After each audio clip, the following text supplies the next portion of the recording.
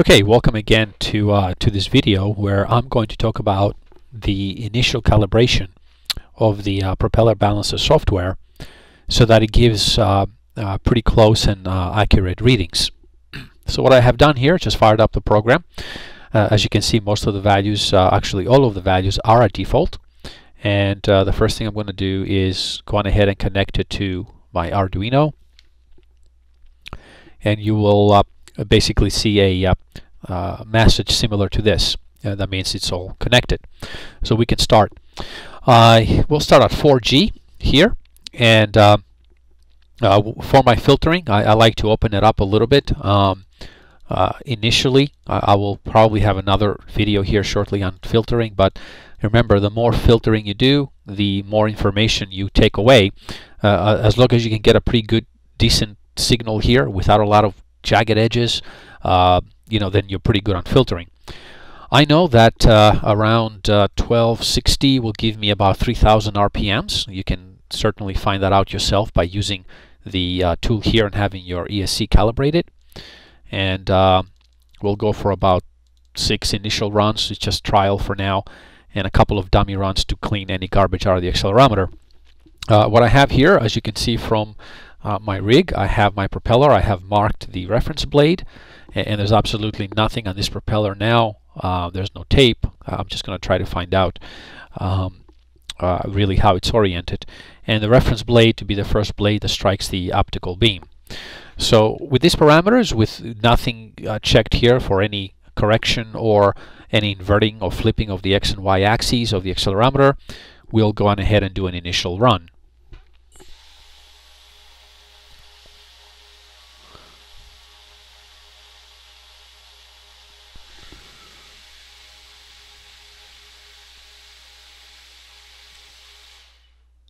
Okay, so we have some pretty good readings. What we notice right away is that we have an imbalance, but we don't know if this is on the blade, this is on the hub.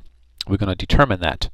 And we have a value. Again, this is just a number used as a reference in terms of the magnitude of the global forces. And that number says it's about 8 million at 142 degrees. And you can also see that we have a pretty decent signal here on our accelerometer. Another thing we can do is we can bring up our FFT, and you can see here right away that we have some very nice readings. It shows vibration here actually at a frequency of 50 Hertz and a magnitude of 56.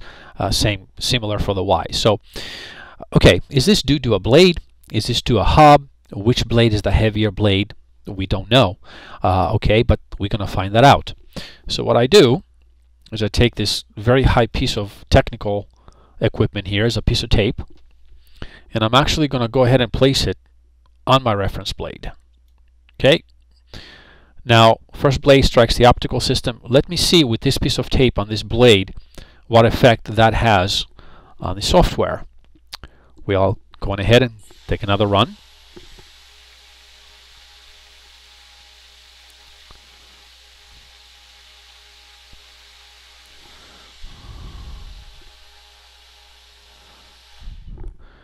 Okay, isn't this interesting?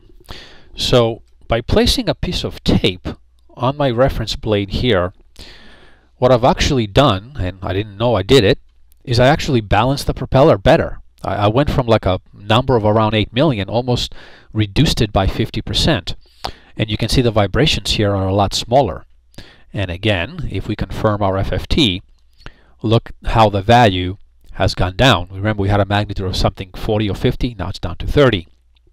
Okay, so I'm pretty safe to say that by placing a piece of tape here, I counterbalance the heavier blade, which is here, which basically leads me to believe that this blade here is the heavier blade. Obviously, the rig is still not calibrated. It's pointing in the wrong direction, but it's pretty safe to say that this is a heavy blade. How can I confirm that? Well, let's go back to a very high piece of tech gear here, and we'll take this piece of tape off my reference blade, and what I'm going to do is I'm actually going to place it on what I believe to be the heavy blade.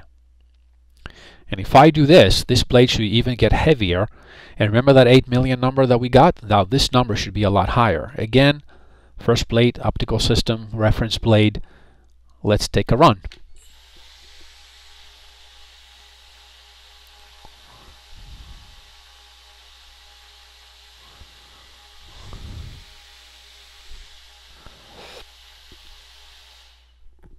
Okay, our suspicions are being confirmed here. By placing it on the heavier blade, we almost doubled the reading. Look at these numbers are, off the charts. If you look at the FFT, wow, we had gone all the way up to like 120 in magnitude, frequency about the same. And safe to say that this is the heavy blade, but our rig is not pointing in that direction, right? So now that we have an idea on which is the heavy blade, this is where we can start calibrating. The first thing I'm going to do is, I know by flipping X and Y, it's actually going to point this in one direction, and you can play with this, as you learn. And then you'll see here that I probably need an additional correction, and I'll bring that down to make that point to the heavy blade. And I'll put it at -40. Okay, now we confirm. Let's bring this thing over here, flip the rig for the reference. Let's make a run.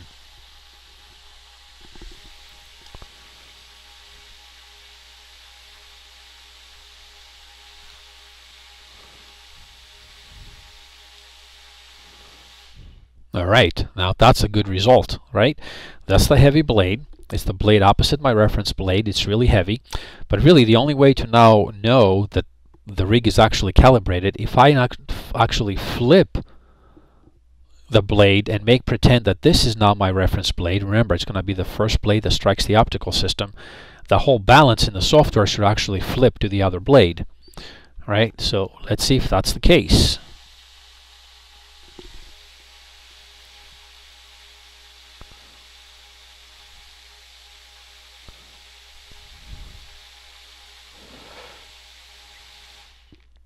Look at that.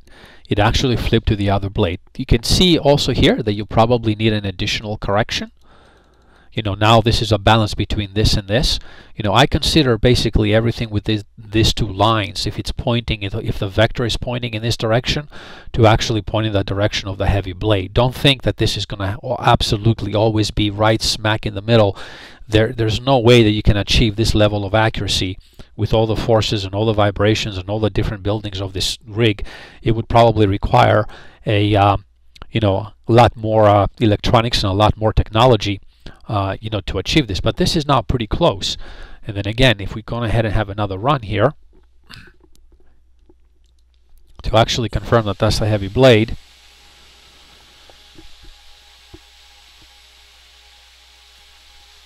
can actually play with the scale here so we can see our graph, because it's really unbalanced. Okay, good result. And if we run it again the other way, you'll see that the force is going to point the other way. But we're not done. Okay, the other things that we have to now consider is, if we have the hub of the prop, or the bell for that matter, heavier, we need a couple of other forces here to show. So I know that this thing right now is really heavily unbalanced. So we don't want the very unbalanced force to show, because we're going to now try to calibrate for the bell and the orientation. So I'm actually going to do what we had done before here. If I place the tape on the other side, remember this had the effect of actually balancing the propeller, because we determined that this prop right here is really heavily unbalanced. And then I'm going to take another high piece of tech equipment here, a piece of heavy foam tape, and I am going to place it on the bell. And we took the other piece of heavy tape here, and we're going to place it on that bell. And then what we're going to do is now have a run. Now this force here should actually show up in the rig like up here somewhere. Okay, so let's take a run.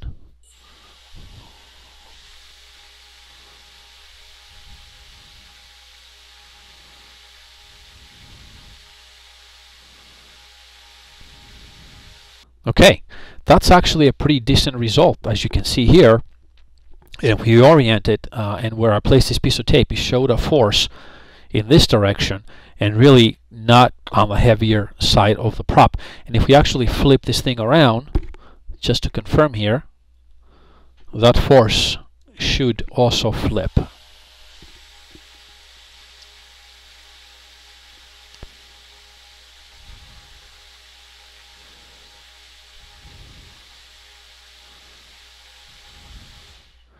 Okay, and it did, right?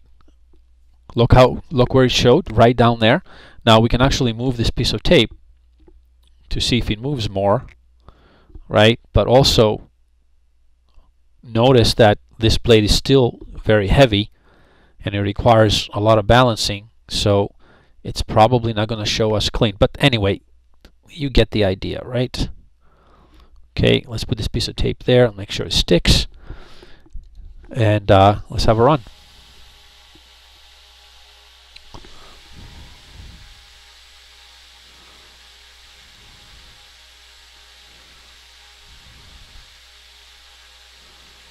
Okay, again, a pretty decent result, right? As you can see here, this is the reference blade and it's pointing in that direction. That means the tape is over there.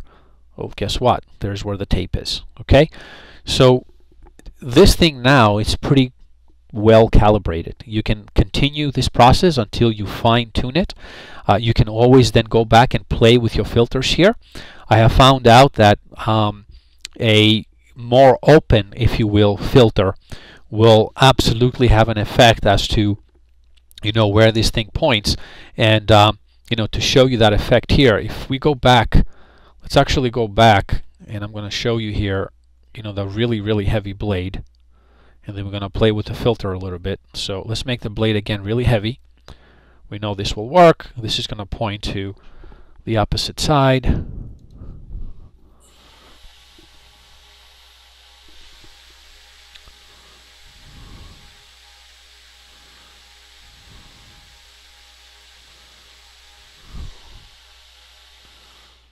Okay, perfect result, right? Let's see what happens if we actually make this filter really narrow. So I'm going to bring this thing down to about 0.09, which is really going to smooth this thing out. But let's see if it still remains as accurate.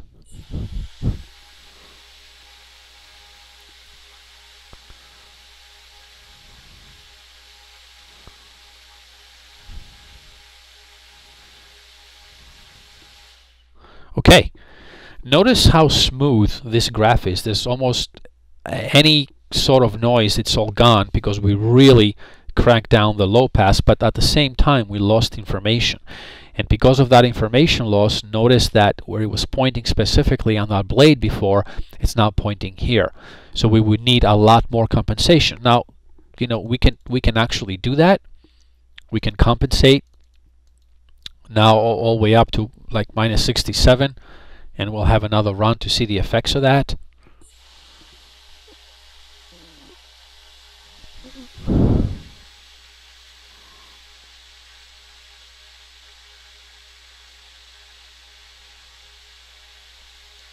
Okay, and there you go. And now if we flip it, we should see something similar on the other side.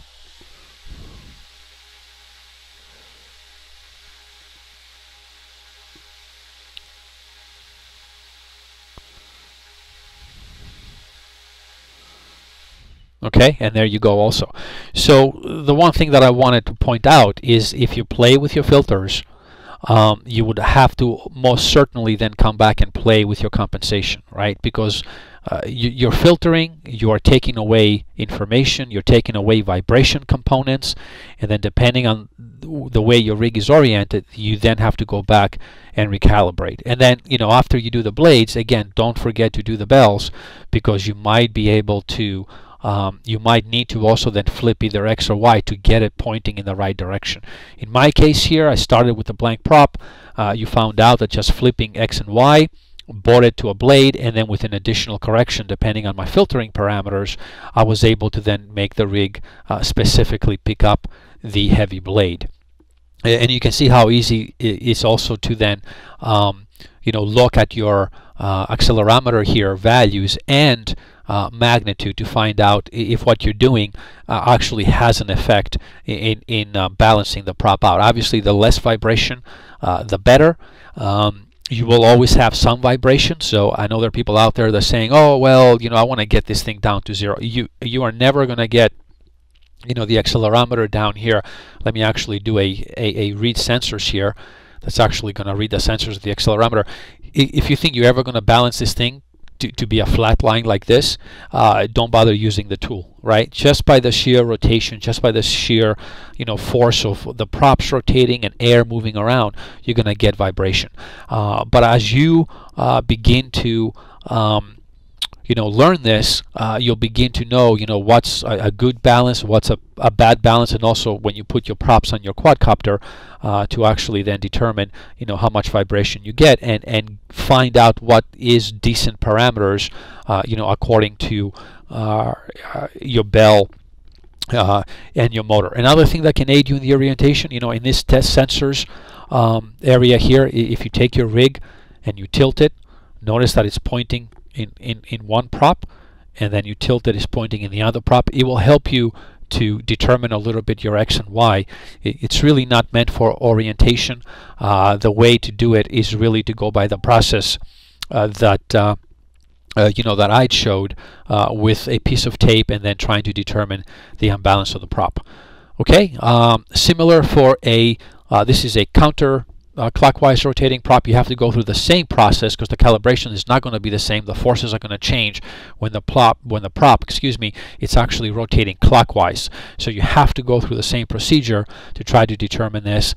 It's going to take a little time. You have to be patient, but once you calibrate it, it's going to be pretty spot on to then help you calibrate your motor and prop combination. Okay, I hope this helped. Let me know if you guys have any questions, and thanks for watching.